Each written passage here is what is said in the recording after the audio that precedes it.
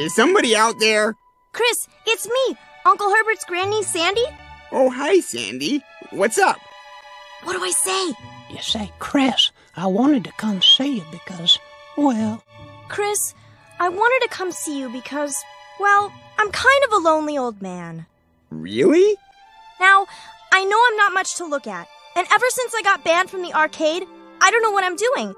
But if you're up for it, I'd like to spend some time with you. Okay, sure, Sandy. I'll come right down. Thanks, Uncle Herbert. I don't know how I could ever repay you. Well, there is one thing.